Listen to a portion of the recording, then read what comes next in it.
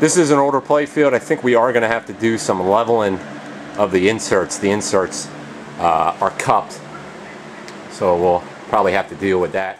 Alright, now that our first two coats of clear coat have dried, we need to do some surface preparation for the final coats. So what we're going to do is wet sand. You can see the playfield's already pretty good, but if you run your hand over it, you can feel some spots where a solvent pop has happened. A little air bubble will come out, and it makes a little nib, I call it, in the playfield, and you kind of feel that with your finger. Also, there was a heavy planking, vertical lines in the wood in this area of the playfield, and I still feel them. They will go away as we do the final coats of the clear coat. But basically, we want to level the playfield and make sure we're level in all areas. This will also tell us any major low spots that we have in the playfield, because when you wet sand it, when it dries, the surface will be dull, and if there's any low depressions in the playfield, they'll still be shiny because the sandpaper didn't hit it. So you'll be able to see those low spots, and we'll deal with some of those low spots after we do this part. So I have my sanding block loaded up with 600 grit wet dry sandpaper. For this stage of the wet sand, and I always use 600, and it's the only grit that I use is 600 wet dry on a rubber 3M sanding block. And I also have a little tub of water. This is lukewarm water, and I put a dab of dish soap in it. What the dish soap does is it helps to, a lot of times when you're wet sanding, it'll be real hard to push the sandpaper. Like, it'll actually feel like it's sticking, and that can wreak havoc on your arm, all that jabbing. The dish soap just helps to smooth it out, and you get a nice smooth, sanding with it. Now, normally, we would not want to introduce water to the wood in the playfield. Water gets in the cracks, expands the wood, raises the grain, and will pucker the silkscreen ink, make it flake off easier. We really don't have to worry about that. We already got two good coats of automotive clear coat on here. The only time where water's not so good is when it wraps around the sides.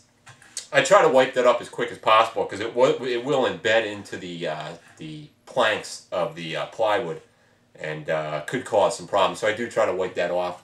So to start, we're going to dip your sanding block, dip the sandpaper in the water, and get it wet.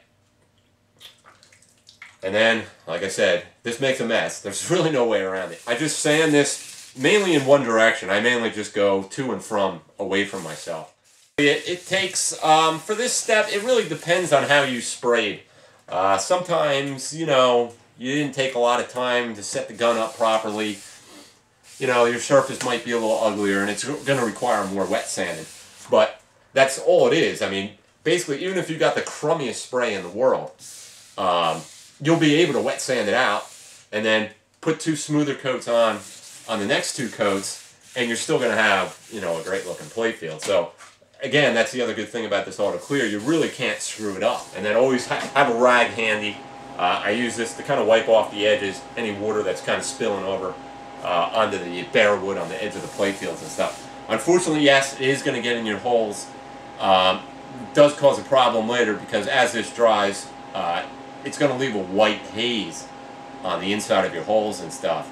So before you do the second and third coats of clear coat, you need to remove that.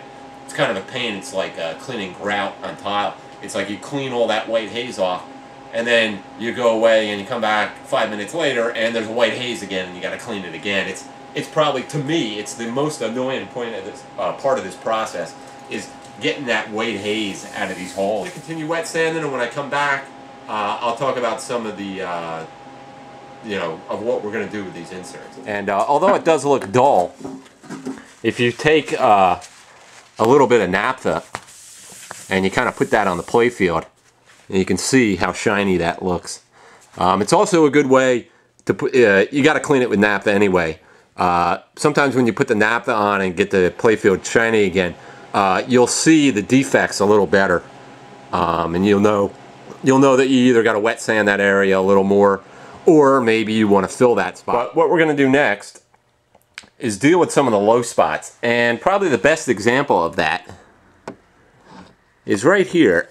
If you look right around this insert, you'll see that shiny depression there. And also on this one, there's some shiny depressions.